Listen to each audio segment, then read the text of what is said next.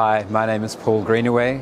I'm from GAGPROJECTS. GAGPROJECTS are in Adelaide and Berlin. I've had a gallery for 30 years and we've introduced many artists to the art world in Australia.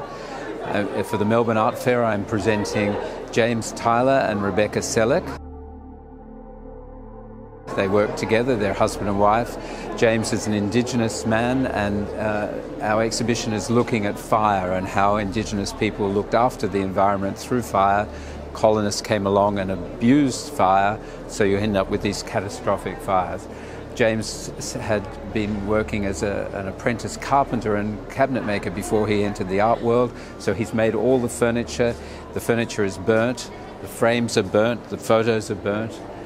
But there's lovely regrowth. So Rebecca had also studied bronze casting. She's cast the leaves in bronze and the little tiny accessories all in bronze.